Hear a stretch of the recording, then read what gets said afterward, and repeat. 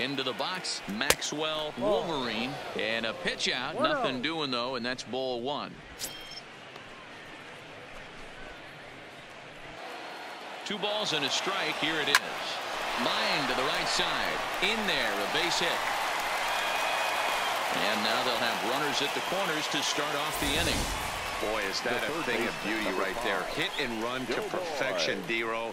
Runners at first and third. Yeah, it's exactly what you're trying to do. You don't see it in today's games too much. There's a lot of moving parts, a lot of walks, homers, and strikeouts. But right there, manager sets it in motion, and the hitter just executes to perfection.